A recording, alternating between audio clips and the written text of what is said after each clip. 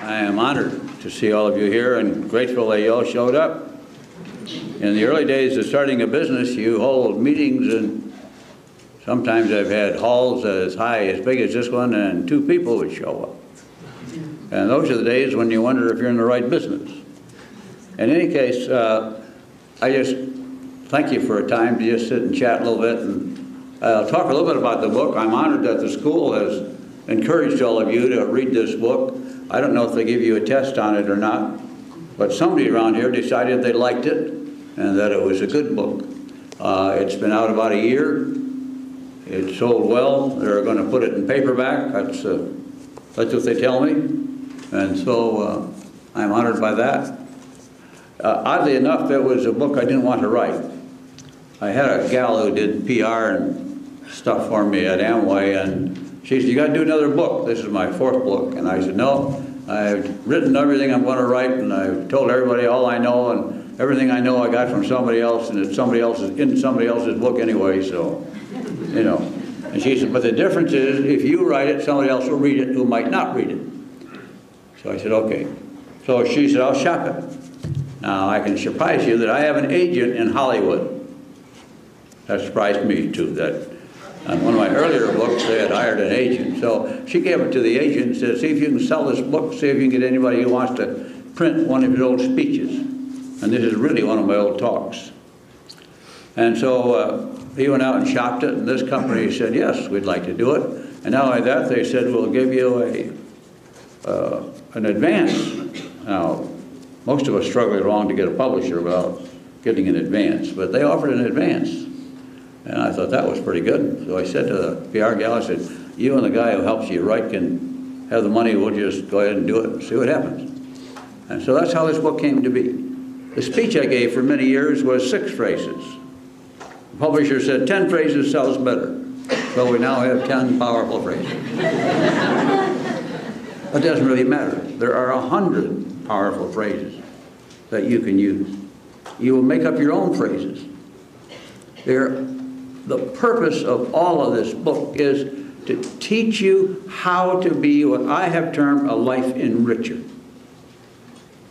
Now, you have a goal of getting out of here and getting a job and starting a business or whatever your hopes are for the future.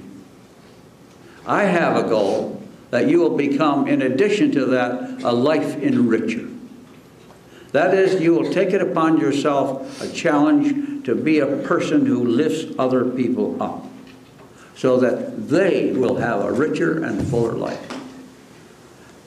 Sometimes those things are done by a word, a phrase, a note. And I have written about those simple phrases that make a difference in the lives of people. And this book will teach you these phrases. It's not complicated, it's not sophisticated, it's not any big scientific deal. It's teaching you to learn how to look for the good in people. There is good in everybody. Everybody has certain things they're exceptionally good at. Everybody's got things they're dumb at. But if we look for those things in which they are good when we are talking to them, we can honor them by talking about the things they are good at. And I'll give you some stories of how that changes lives. Now, the other day I was down here in Florida, and they'd asked me to give a talk to one of our groups of people in Japan. And the guy that was introducing me said, "You you started your company in 1959. He said that, you know that was a bad year economically. Why did you start your company that year?" And I could have said, because Northwood started that year, therefore I knew it was a good year. But Northwood started the same year we started. And we were probably within 75 miles of each other. And so the founders of Northwood and my partner and I became friends with them. So we have followed the growth of Northwood all these years, and they have followed ours, and so we have interrelated and interconnected all these years. We supported everything they did. My second son attended Northwood at the Midland campus and spent 4 years there. My oldest son, who had dropped out of college, went back to Northwood at a later time and took some classes and got credit for his work at the company and he had taken on the whole international side of our business and developed it into a worldwide business. Today we're in 80 countries of the world. 92% of our business today is outside of the United States. That tells you something about where business is going and where, when you want to run a business, you ought to look today. You need to think in terms of a worldwide business, because it is a one world deal that we're working in. And so, in fact, China is our biggest market, our best market. And Chinese people are ambitious and hardworking, and it's unbelievable because this company was founded on a free enterprise concept. And here we are in communist China, where they are practicing free enterprise today. We have a very large factory there and millions of people who sell our products there. We have stores all across China as well as distributors. And it's turned out to be a marvelous deal throughout the whole Orient, for that matter.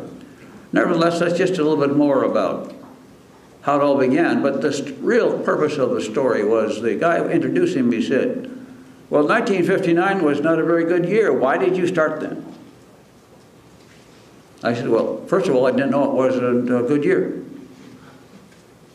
He said, what? I said, was it a bad year? He said, it was sort of like the times right now.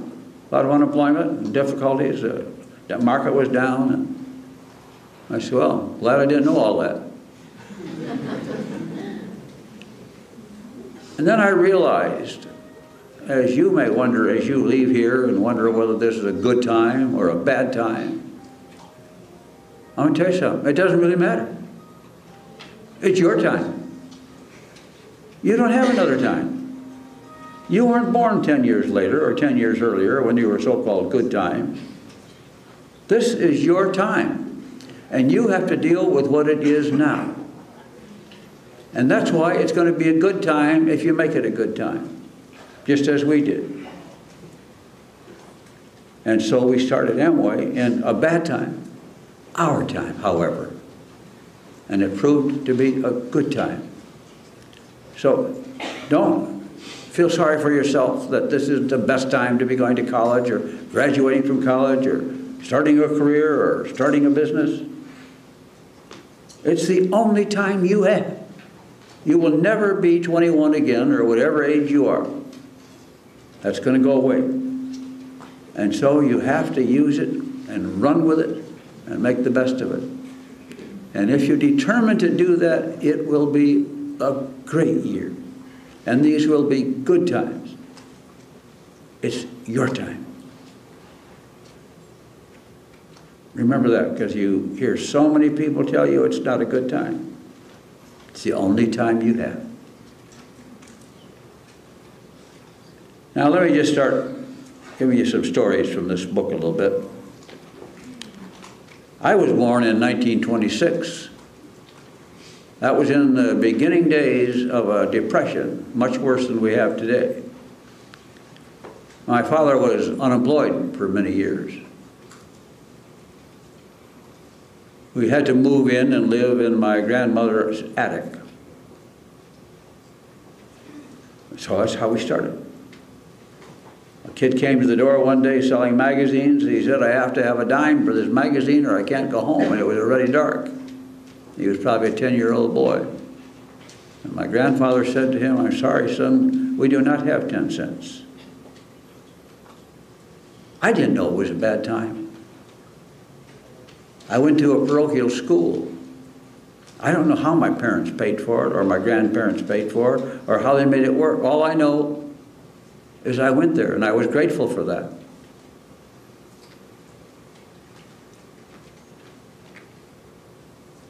And that's when you realize the wonder of God's life, God's hands on your life.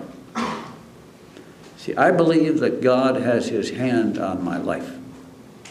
And He directs my life. And He knows the dumb decisions I'm going to make, and He knows the bad ones and the good ones. And so I live in that faith. And so I work, and I trust you will. That God loves you, that His Son died for you, and that He has His hands upon you. I know you didn't come here for a religious sermon. It's okay. I'm not going to stick with it. But I'm just going to let you know You ought to know where I come from. If you're going to take a half hour or an hour out of your life to listen in, you ought to know who you're listening to. And so that's what I am. And that's what I believe. And that's the basis of what I write. Now, there are 10 phrases in the book. It sells better, they say. I don't know. But the first phrase I put in the book was, I think, the most difficult phrase to answer. And the most difficult phrase to use because it applies to you and not to them. And that phrase is, I'm wrong. And the second phrase which goes with it is, I'm sorry. Now, I know that's, you know, you never made a mistake, so it's hard for you to say you're ever wrong. You know, you've never cheated on a test, and you've never taken anybody else's notes, and, you know, you've never done any of those things. You've never hit a kid or done something else wrong when you shouldn't have, you know. You're just perfect. I understand that. But in case you ever do make a mistake in the future, then remember this phrase to say, I'm wrong. Now, I'll give you a few examples of it about how you might think about it. I notice when our guys play basketball, if they made the foul, they put their hand up. Not always, however. I don't expect them to. But you know yourself when you probably made a foul. The trick is in admitting it. I had a man send me in fact, I was talking about this book, and he came up and he said, a friend of mine, and he was a medical doctor, and he said, a man with whom I'd had a bitter disagreement 10 years ago sent me a Christmas card this year. And on the bottom he wrote the words, I'm wrong and I'm sorry. And he put a little PS. He said, I just read Rich DeVos's new book, and I realized that I owed you this for 10 years. Now, this man immediately called the other guy, and they had dinner together, and they put their lives back together and their friendship back together. But for 10 years, they didn't speak to each other and had this little thing hanging on their shoulder for all those years. Because somebody couldn't say, I'm wrong and I'm sorry. Today, you're going in business, and today is a day in which we have labor relations and fights with management and labor and unions and all this. And oftentimes, one side or the other is wrong, clearly wrong. And you see strikes and people be out of work and losing income and all sorts of things because somebody couldn't say, you know, we're doing this wrong. Maybe we ought to work together instead of against each other. Maybe we ought to find a way just to make a better car and make this thing work together. But no, our pride or our ego or whatever, we're going to show them, we're not going to give in to them. And the whole industry is destroyed. And thousands, if not tens of thousands or millions of jobs are lost. An industry which was the pride of our country shifted to Japan because a group of people couldn't admit they were wrong and they were sorry and they needed each other to get along. Pride was the destruction of an industry. That's my opinion.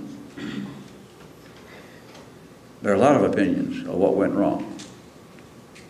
I live in Grand Rapids. I grew up in Grand Rapids. And my business is near Grand Rapids. I live next to Detroit. I watched the Detroit. I watched them try and unionize us and organize us. And so I've dealt with them. But it's a conflict that should not exist. If you want a union, have a union. But the union should be to help the companies achieve. Because if the company doesn't achieve, you're both going to be out of business. The achievement and success of the company is what makes it all work. But there are times when somebody just say, you're right and I'm wrong. Many years ago, we were accused by the Canadian government of not paying our proper customs duties. We had paid them that way for 17 years. We had paid them the way the government had told us to pay them. But because of political disagreements, we being conservative and the current prime minister at that time being very liberal, if not communist, hated our intrusion and constantly talking about the advantages of free enterprise.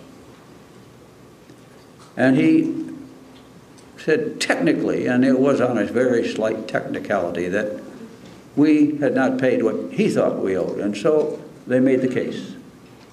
We finally had to say we were wrong. Either that or go through another 10 years of being condemned and ridiculed and held up to everything you could imagine in the newspaper and trying to put you in jail. We finally said, okay, we're wrong. That settled the case. Not too hard to say you're wrong, is it?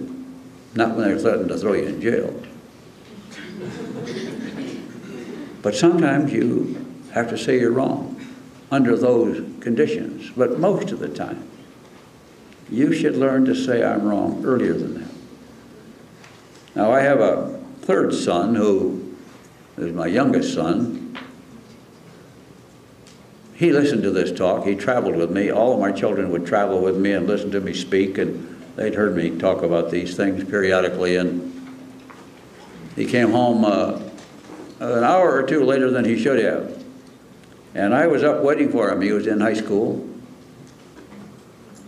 And I'm a little steamed by now. My older son said, if you think my dad's a good speaker, you should hear him talk at 2 in the morning. That's when he makes his best speeches. But my son walks through the door, opens the door, and knows I'm mad and knows I'm waiting. And he said, hi, Dad. I'm wrong, and I'm sorry. Now, what do you do? What do you do? You're disarmed. You're just shot. You know, you're done. All you can do is hug him and say, well, I'm glad you're home safely and that you're okay, and give him a kiss and go to bed. Disarming somebody by being able to say, I'm wrong and I'm sorry. It's an amazing thing when you learn to use these phrases.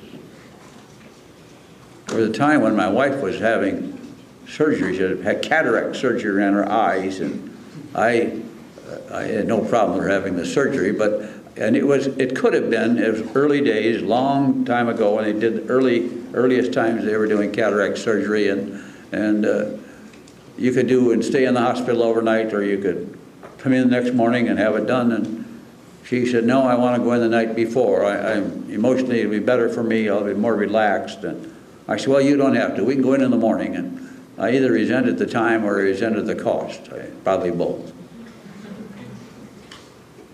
But she went in the night before. I decided I would ask the doctor if I could watch the operation. I was chairman of the hospital at that time, and he said, well, okay, you can scrub up, come on in, watch. So I did. I watched the operation. It isn't life-threatening, but it's your eye. And to watch him go in and carefully cut around the edge of the eye and remove the lens and then very carefully vacuum it out and insert a nice new lens and sew it back together, it was a little more traumatic than I thought as I watched the skill and the magic going on in front of me. And so we got back up to the room, and I said to her, I said, Helen, I'm wrong, and I'm sorry that I was nasty about your idea of coming in the night before. And she said to me, she said, you know, I don't think I've ever heard you say that before. And she was undoubtedly right. I had a hard time saying that. You're young, your pride, your ego, you can't be wrong, you got to be right. And that's the way a lot of us feel when we're young, especially. And so we'll lie sometime. We'll do a lot of funny things to avoid saying, I'm wrong. I screwed up. I made a mistake. And I want to just lay before you the idea that learn to say I'm wrong and I'm sorry. Even if you're not sure you're really wrong. If it's a close call, admit you're wrong anyway. Rather than carry this bitchy attitude with you and cocky attitude that you got to be right.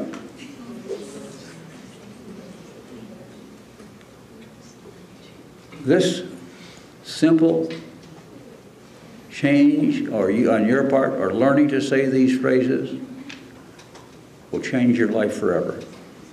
You are beginning your life. Begin knowing how to say you're wrong. As a Christian, you know, we talk about being sinners. It's hard to admit you're a sinner. But you can't have a Savior unless you admit you're a sinner. So acknowledge your sins, acknowledge your weaknesses, and acknowledge your shortcomings. But that doesn't change your strengths. That doesn't make you less good or able. It just lets you acknowledge your humanness and improves your relationship with other people. They won't think of you. Who does that guy or gal think they are anyway? And you'll begin to improve your human relations skills as you go along. Anyway, just one little phrase that can make a difference. I have had hundreds of letters since I wrote this book of people telling me their exact story of how after reading this book they learned to say they were wrong and they were sorry. First two, only 8 to go. The rest don't take so long. Because from here on in, it all turns into positive things. It all turns into looking and seeing and greeting and being with other people and finding ways to say complimentary things to them. I know sometimes you don't think there's anything good in those people. That's because of your own vanity.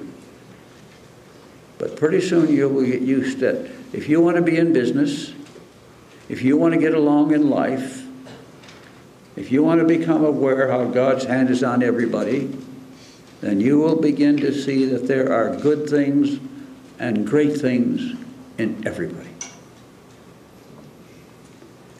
I tell my grandchildren, I said, you know, sometimes there are kids in your class that aren't very attractive. Maybe more than sometimes. But you know, that's something they can't do anything about.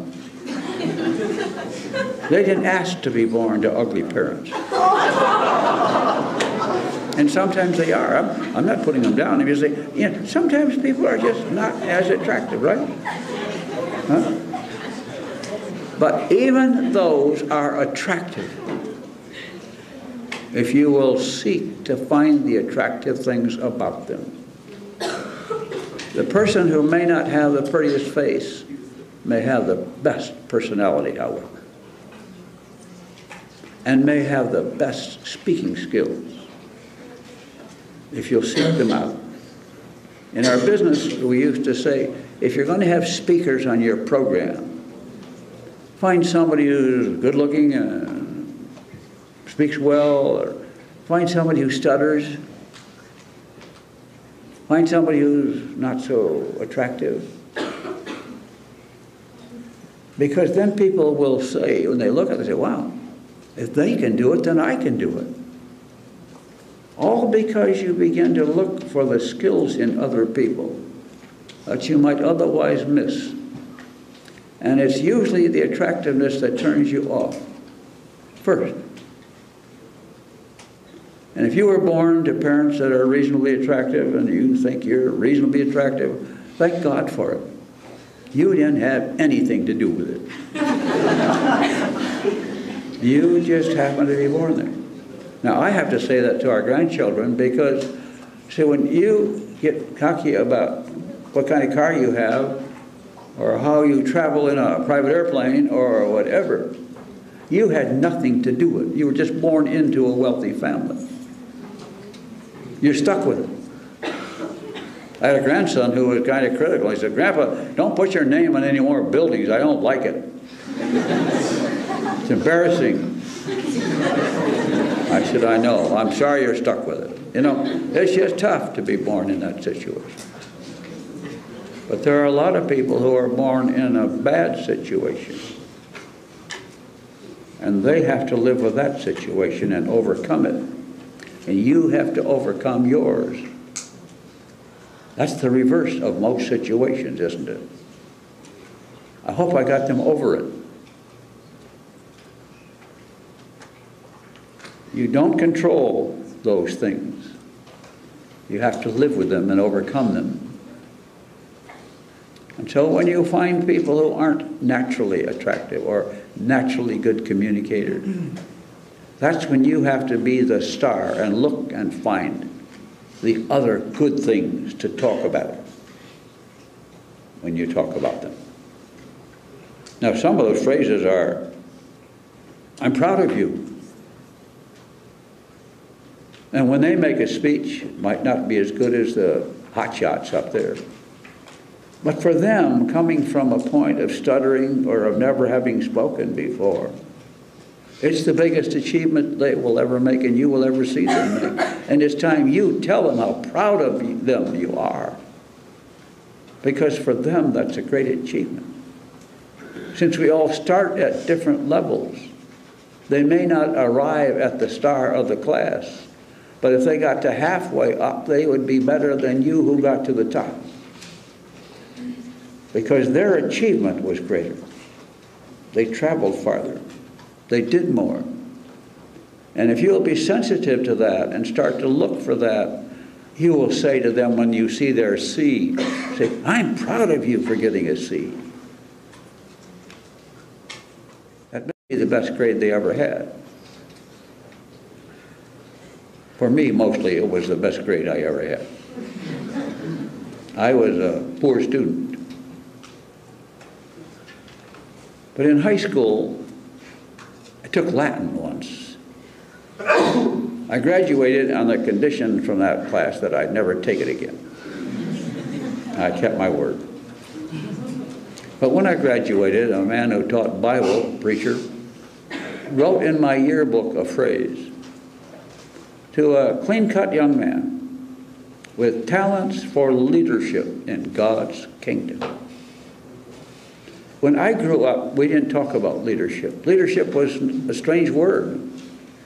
Today, you talk about leadership and becoming a leader, and there are leaders and all this. We didn't talk about a leadership. We didn't have leadership classes. And so he says this to me, and I kept reading it over and over, and I say, wow, what a nice thing of him to say to me. And I referred to it often after that as a source of encouragement when we struggled with our businesses. And I would think to myself, you know, this guy thinks I can do it. Maybe I can.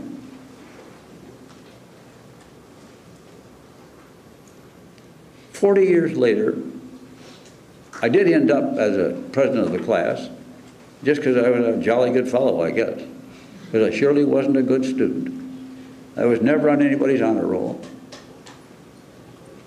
In fact, mid-year through my high school, my dad sent me to a technical school and said, and I was in a Christian high school, they were paying tuition, and he said, I'm going to send you to a tuition to a public school, maybe you'll get an education, maybe I can do something with you.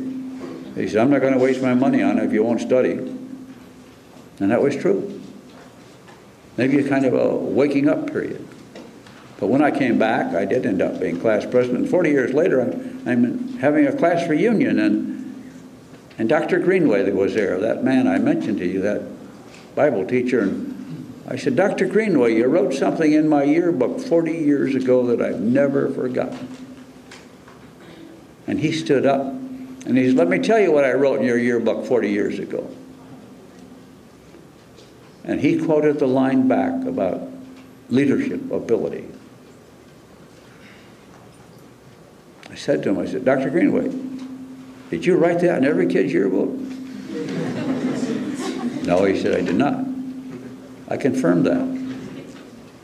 But that he would remember it 40 years later was an even greater compliment. And so I say to you, when you give a compliment to somebody that is kind of in need of a little encouragement, one of these phrases perhaps, or one you make up, 40 years later somebody will say to you, you said something to me 40 years ago that was very much encouraging to me. And you can stand up and say, let me tell you what I said to you 40 years ago. Because when you do those things, you will remember them. And while they will feel better, I assure you, you also will feel better. And so that's the context of all these phrases. So let me just run by them because the rest of them are kind of easy. You can remember that. You can even pass a quiz on it. I have to say one more thing about saying I'm sorry, and there are other ramifications of that. I told you how we had to say I'm sorry. But I have a granddaughter who had a boyfriend in high school who graduated the year before, and he kept taking her out, and so she skipped school a great deal. And so when it came time to graduate from high school, her grades weren't good enough to get into Michigan State, where all her friends were going. And they wouldn't allow her in. That is, despite the fact of knowing the admissions officer and knowing the president of the university very well. In fact, we brought him over to the house to talk to her and let him tell her why she wasn't good enough to get in, because her grades were bad. She knew she wasn't dumb because her grades demonstrated that when she went there, but she just wasn't there enough to know what was going on. And so she never did get into Michigan State. He told her that she ought to go to a, did I drop that or did that? Can you hear me all right? Is that better? Yeah.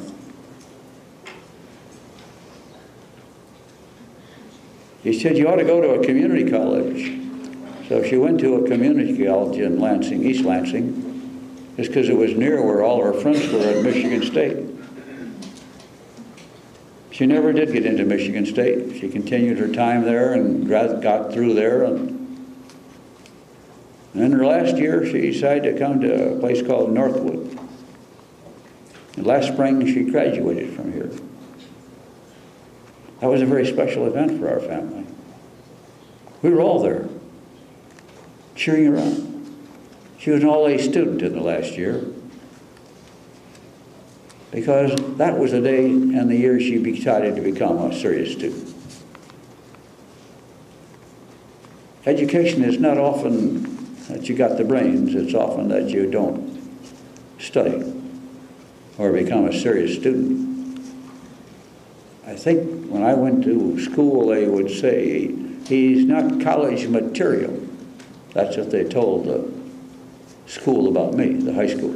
That he's not college material. Don't send him into pre-college courses. He's not smart enough or good enough or whatever.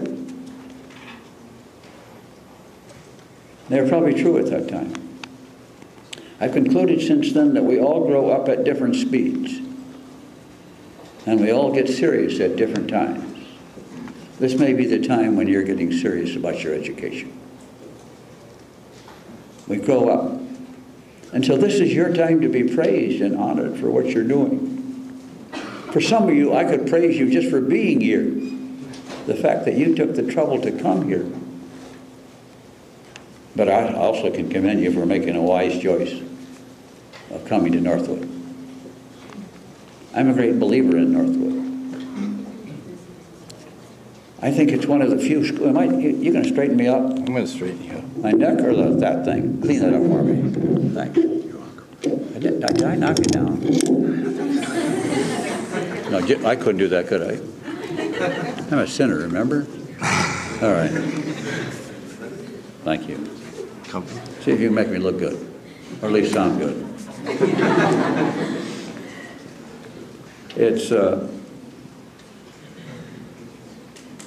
your time. This school is going to teach you real things about a real world.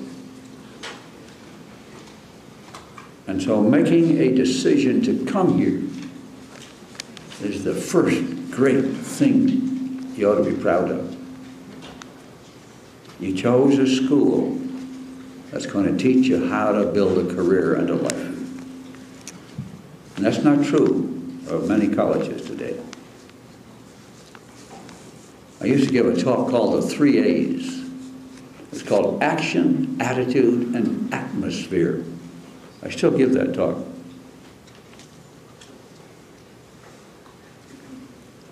Attitude and action and atmosphere. You want to take the correct action.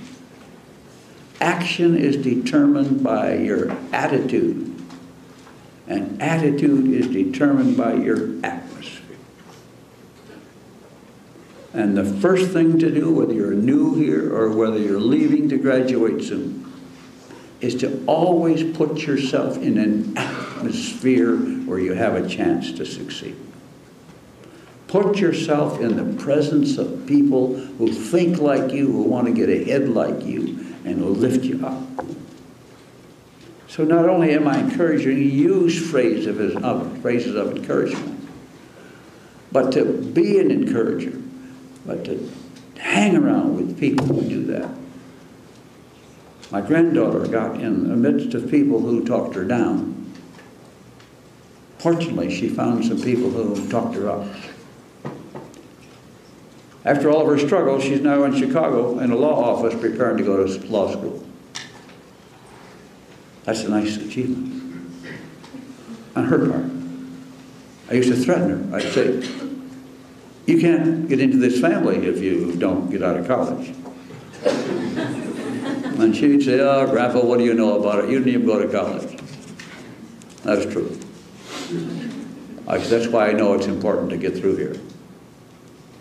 This is not what it was when I was a child. This is a big world, challenging world. I always lamented that I didn't.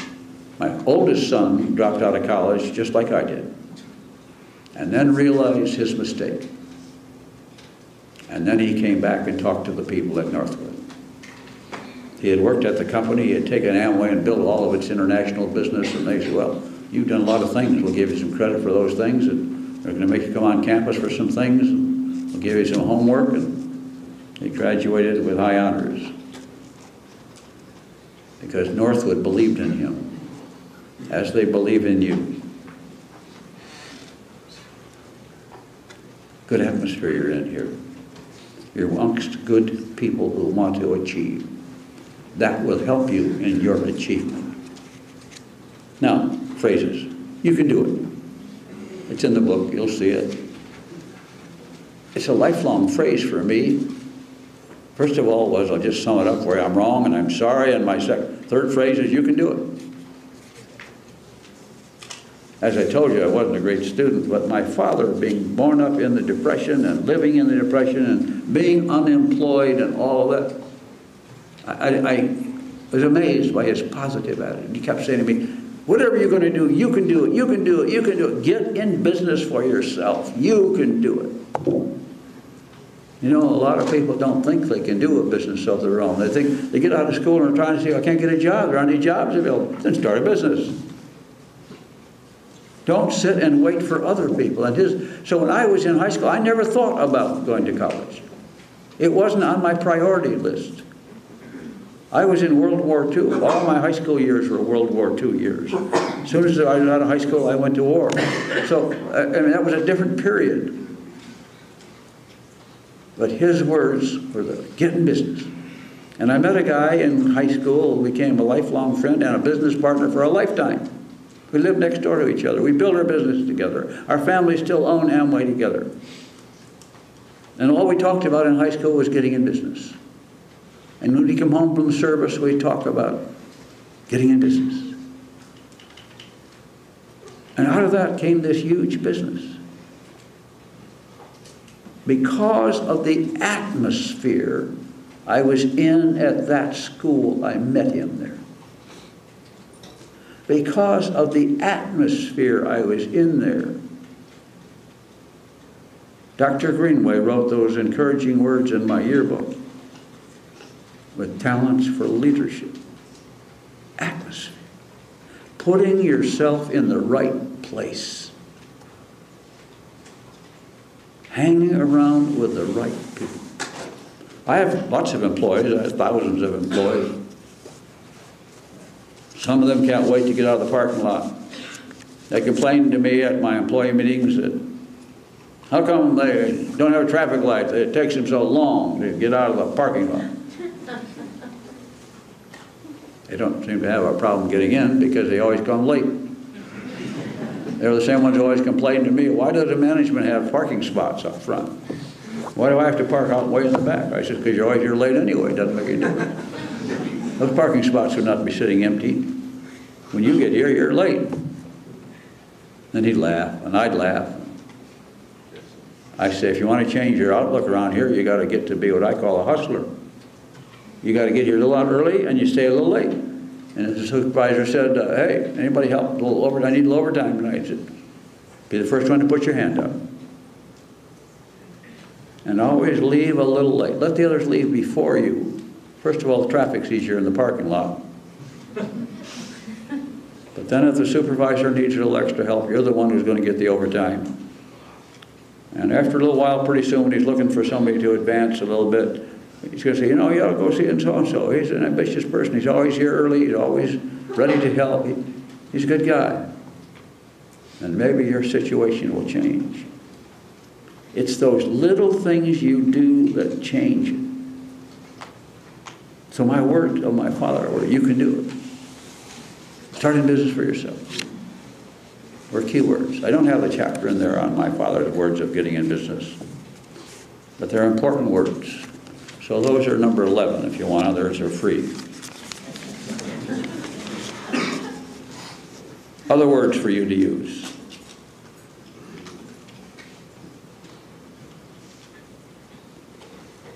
Now I have another illustration for you. I was chairman of the largest hospital in Grand Rapids at a given point in time, not too many years ago, 15, 20 years ago, and I said after a board meeting one day, I said we should merge with that other big hospital in town. And everybody said to me, no, you can't do that. Everybody tried that. That's a big hospital and you can't, they're not going to merge. And I said, you know what, I'm going to try it. And my president at that time, who ran the hospital, said, okay, you want to go for it, let's go for it.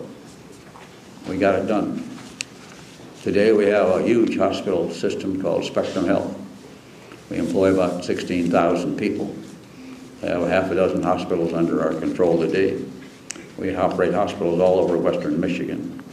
We have a brand new Helen DeVos Children's Hospital being erected right now. We have the Van Andel Institute of Research right next door. We have Michigan State University just put in a medical school next door. None of that would have happened if we hadn't taken the opportunity to try and merge those hospitals. Somebody said to me, you can do it. Distributors all over the world, when they ask for autographs, say to me, tell me I can do it, will you? Write the words, you can do it. And then sign your name. And I do that. My real phrase always is, however, it's love you.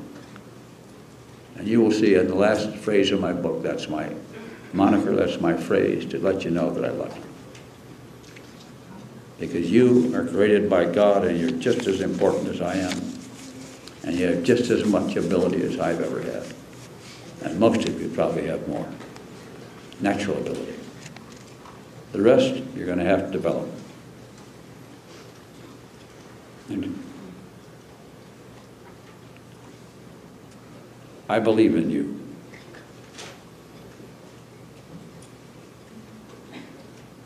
Is another phrase. I believe in you. That's what I've been talking about. I believe in you. I believe in your potential. Amway is experts of 3 million organizations today. I've dealt with probably 20 million people and families in that process to end up with those 3. Others quit for other reasons, dropped on, went on to other things they thought were better, made stupid mistakes like that. But that's all right, that's their business. But that doesn't make me lose my belief in them. I believe in them. They just chose to do something else. That's okay. You are all going to do other things. Maybe not things I would do, but they're important to you. And I want you to know that I believe in you, even if you don't join me, join you. Do whatever you like. It doesn't change my belief in you. So learn to say to people, I believe in you, even if you don't agree with them on what they do. I say that to politicians. I don't have to agree with everything you believe in to support you. I was with President Clinton the other day. Now, I'm a Republican. He's a pretty big Democrat, last time I looked.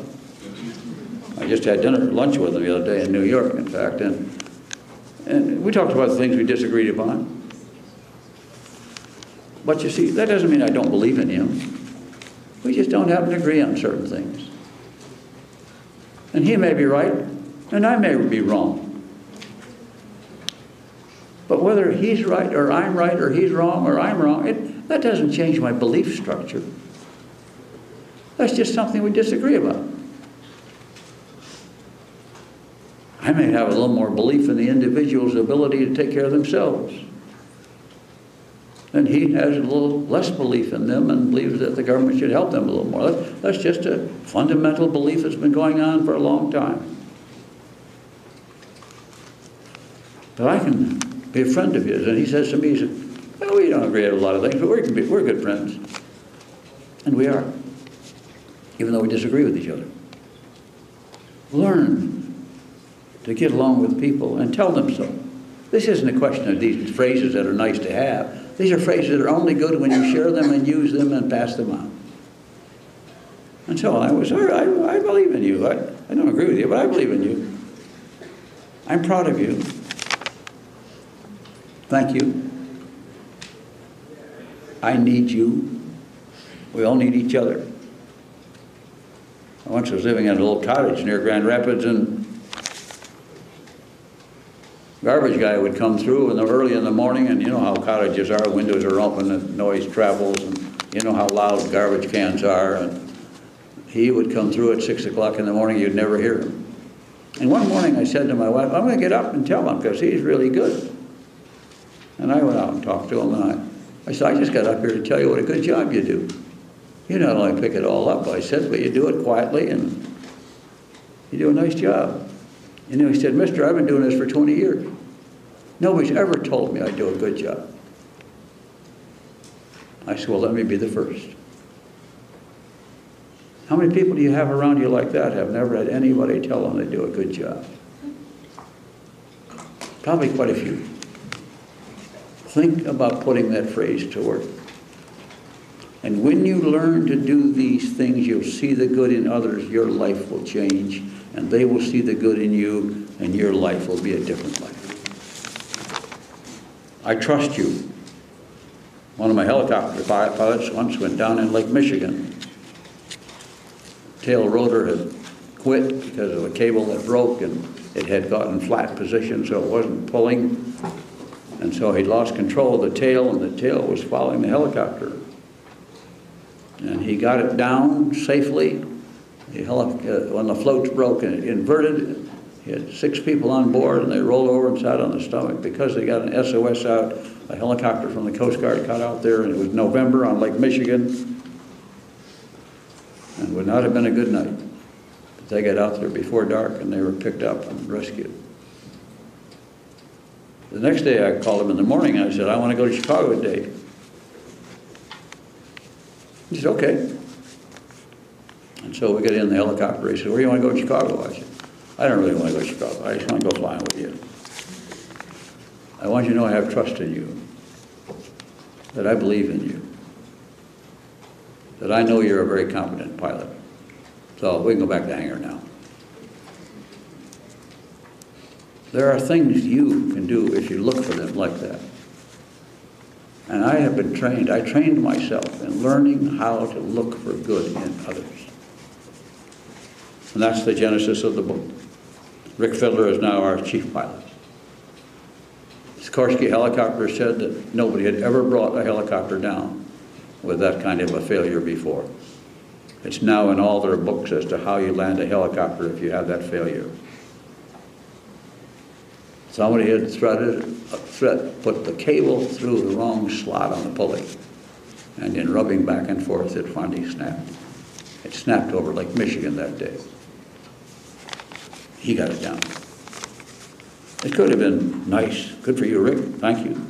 I chose to go for a ride with him. I respect you.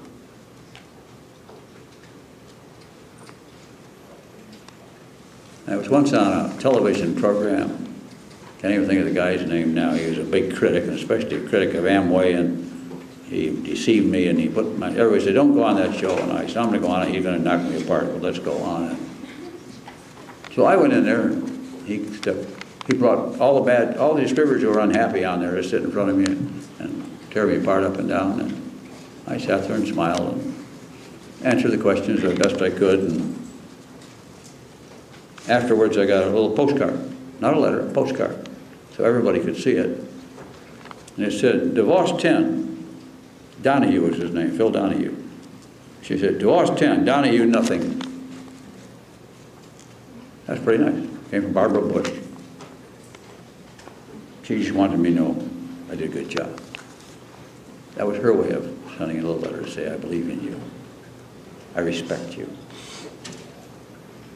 And as you move ahead in your lives as achievers, which I expect of you, your words will be more important.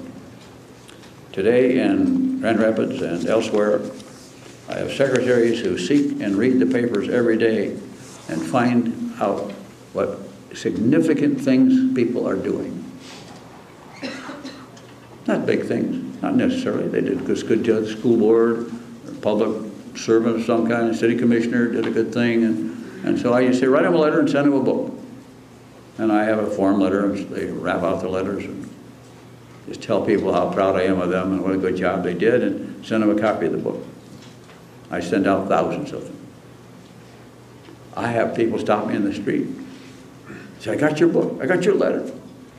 I got people telling me years later it's still hanging on my wall. Just because somebody wrote them a letter. In the world of Amway, I have people who write me about their sons. I have a son who just graduated an Eagle Scout, and I write him a big thank you, a little note. I write little notes. I don't dictate letters. They get too mucky and too formalistic. So I just wrote down, I'm proud of your son. Give him my best. And then I send a little note for him. And a woman said to me, she said, you know, that was 3 years ago you did that. I still got it on my refrigerator. Why is that important? It's only important because they hear it so seldom. That's why it's important. Nobody else did that. The Grand Rapids Symphony president the other day had just settled with the union, and I called him and I said, congratulations, you got that thing settled. Good for you. You all worked together and you worked it out. I'm proud of all of you. You know, he said, I thought a lot of people would call me. He said, but you're the only second call I've had. He said, I thought this was a huge achievement for our city to get our symphony settled. Well, it was. But not many other people wrote him a note or did anything. They may have thought it, but that doesn't count. Thank you notes to your professors. Thank you notes in social situations. Thank you notes when you have dinner. Thank you notes all the time. Keep a pad handy. Write notes all the time. Don't send them an email. Send them a handwritten note. The mail still works for that. A handwritten note does a lot more than an email. I don't know why. It shouldn't, but it does. Just because it's personal. I know you had to type it up, but it's not the same. So there's my 10 phrases. Not very complicated, not very sophisticated. but it will change your life. Believe me. Because you will begin to seek the good in others. See the good in others and tell them. And I come here today to tell you that I see the good in you. I see the kids who graduate from this school. I see the achievements they're making. I see 2 sons that graduated from here. I see a granddaughter who graduated from here and who was barely struggling to get through college suddenly says, Grandpa, I'm going to go to law school. What happened? I don't know. Something happened here to lift her sights so she could do better and go farther. That's happening to you, or it's going to happen to you, or it's happening to you today. I come from a poor home.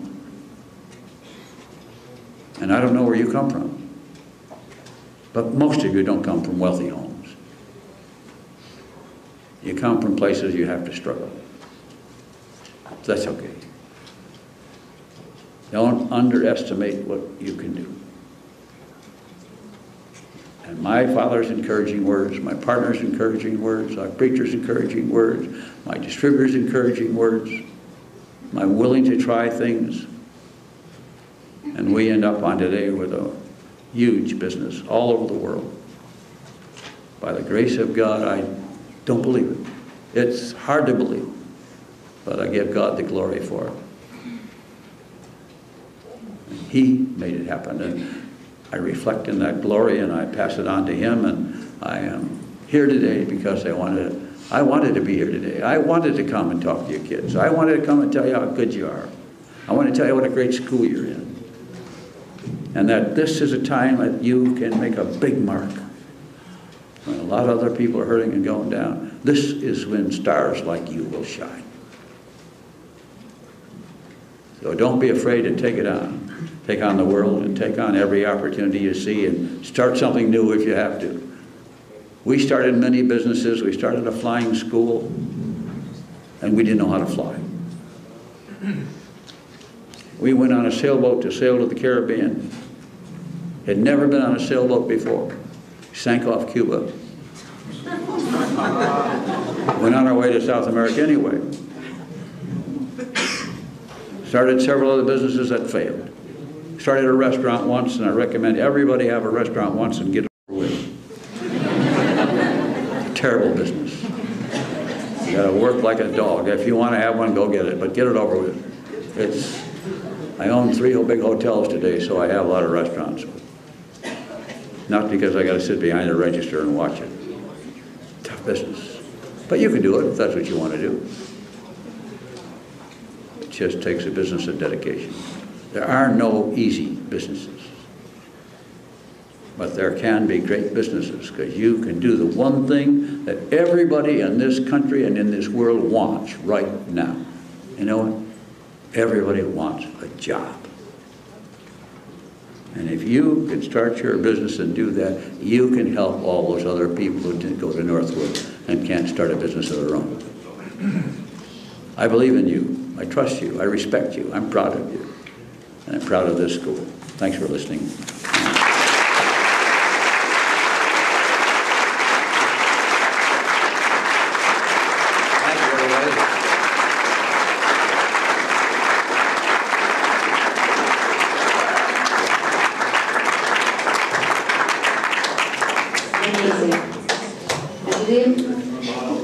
Will you take any questions from the students?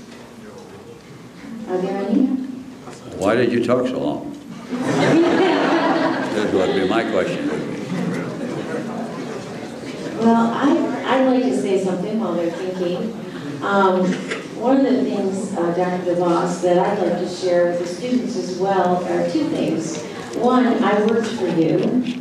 You didn't know me, of course. I was one of those 20-year-old young married housewives that had like maybe $50 a week for our groceries. At least 15 was for groceries. But I sold Amway. And the bag was a little heavy because I didn't have a car, but the bus stopped right in front of our house. And it always impressed me. I made a pretty good wage doing it, and I finished college, and so thank you. Wow, good for you.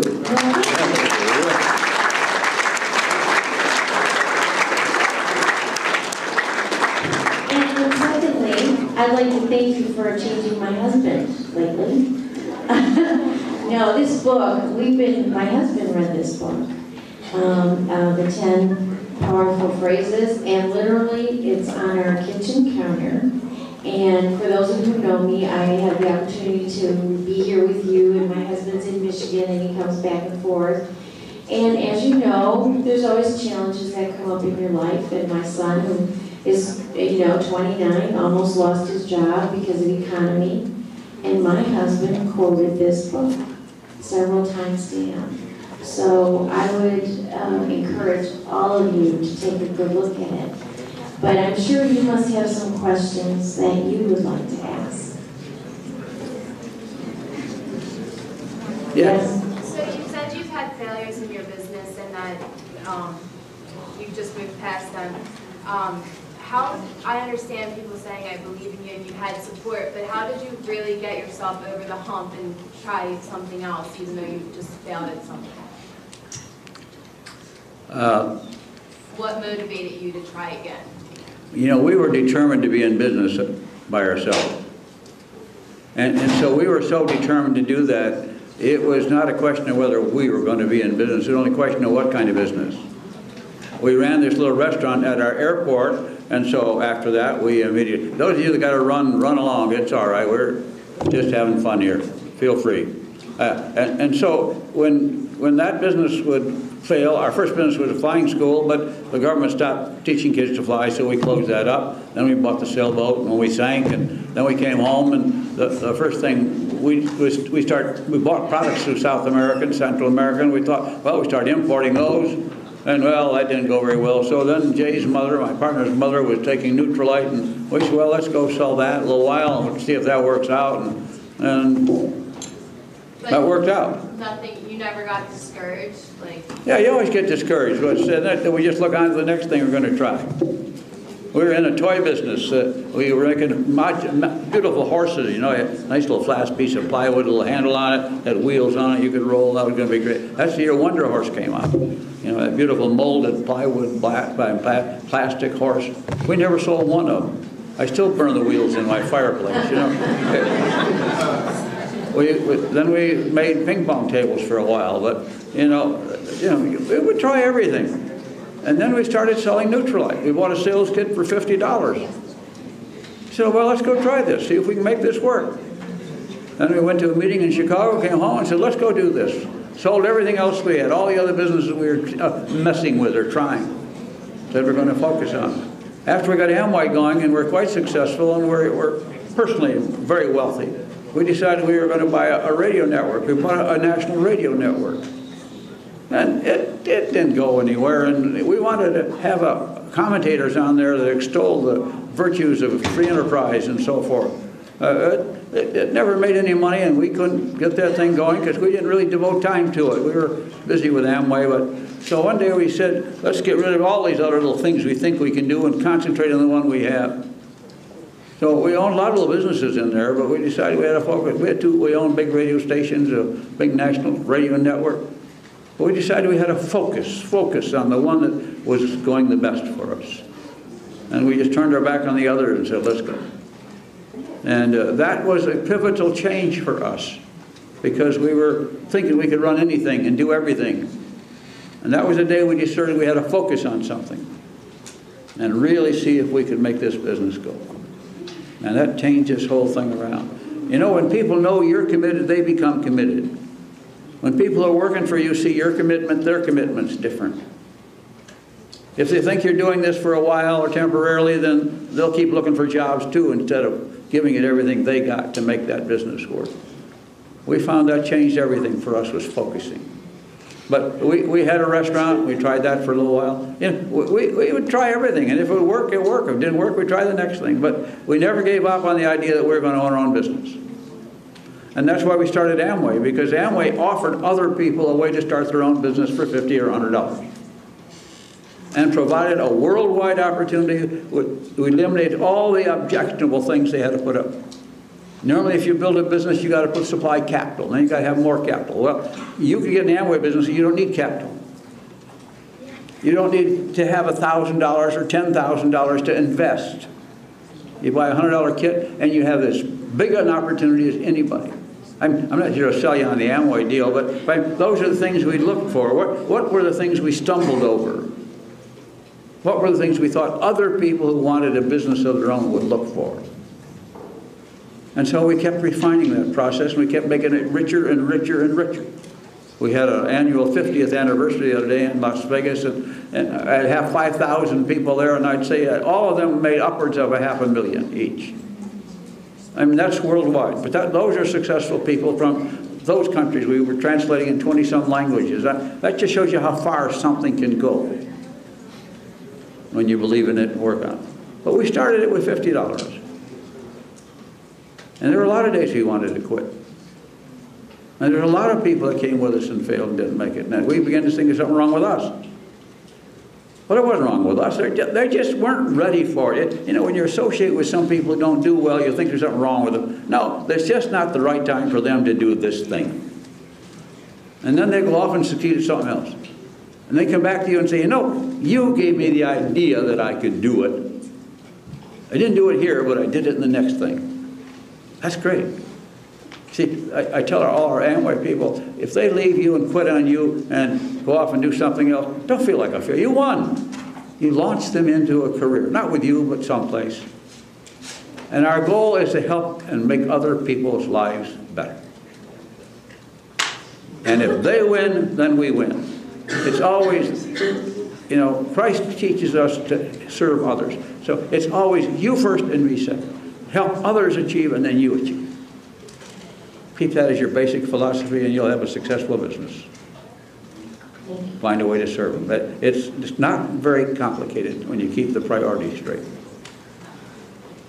I saw an old guy who's 83 and been through a lot of war. Fought a lot of battles. Governments who ridiculed us and challenged us. I fought the FDA and the FTC and government in China and Russia and wherever you want to name it. They all said, oh, this doesn't work. You can't let people do this. But every place we go, the people do when they work, they make it work. And we stand behind them and help make it happen. But it's a great question. But failure is just something you do. You know, people talk about poor people. You know, there's all these poor people. I said, no, there are not all these poor people. These are temporarily poor people. They just moved on. There is no one fixed group of poor people. That's last year's people. There's a new group moving into that category now. And those who were there, we hope have moved out of there. Don't think it's a static situation. Sometimes we see a lot of people in poverty and say, well, they're all poor people. No, those are the temporarily poor. They're going to move out of there. We're going to get them out of there. We're going to do everything we can to get them out of there. But they have to take charge of their lives and say, I'm not going to live like this anymore.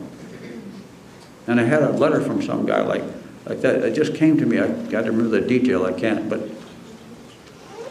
I think it was a ball player who said, I decided I wasn't going to be poor anymore. In fact, it was. It was one of the guys we had. We didn't keep him this year. But he wrote me a letter afterwards and said, I read your book. I got home and I read your book. And I have them all over to my house at the beginning of every season. And we have dinner and play ping pong and, you know, they play pool. And they just have dinner and chat around. And our family gets to know them. And this guy was the only guy at the house who wasn't signed up. And so I gave him a book, and I don't know why. The Lord leads you to funny things. I sat and I talked with him. And I was encouraging him, and he was a very bright guy. And so we're just talking, and I really didn't take that much time with anybody else that night. Just didn't work out. And the next morning they tell me they let him go. They didn't sign him. And I thought, oh, I feel sad about that. And then I get an email from him. And he's telling me how grateful he was for that little time we had together and how much he enjoyed the book. And he said, I decided I said, I'm going to make it. I'm not going to make it with you. I'll make it somewhere. But he said, after reading your book, I've been encouraged again. He said, I was poor and I decided I was not going to be poor. the rest of my life. Well, that's what happens. People move on if we give them hope and chance. You and I got to be in the business with what's in this book of lifting them up, and we don't know where they're going to go, what they're going to do. All we know is they need a pat on the back today. They need an encouraging word from you or a little note, and next thing you know, they're doing something better. You and I can make a difference in people's lives. I know. I've been doing it all my life. People say to me, what do you do for a living? I say, I'm a cheerleader. I was a cheerleader in high school. I worked after school. I couldn't play sports. And so I was a cheerleader, even though they didn't have cheerleaders. I'd just go out on the floor in the basketball game and I'd lead a cheer. Just because I wanted to. But that got me started in being a cheerleader. And all I've done all my life is, so I run all the world telling all these people, you can do it, you can do it. Next thing you know, I got $1 billion. They tell me I'm a multi-billionaire. Well, that's good. You know, the government spends billions. Nobody over there knows what $1 billion is. They haven't made it, I guess. But, you know, $1 billion is 1,000 million. Whenever you hear them say they're going to spend $1 billion or give $1 billion, that's 1,000 million dollars. They can't spend that much money intelligently in a reasonable amount of time. But they pass it out pretty easily. We got to be more responsible for that. But we are the makers of people.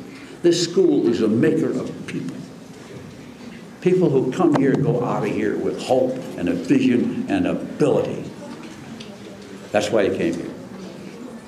You are going to be grateful for all your life that you came to this school. Maybe even that you came here today. Thanks for that question. You got a longer answer than you wanted.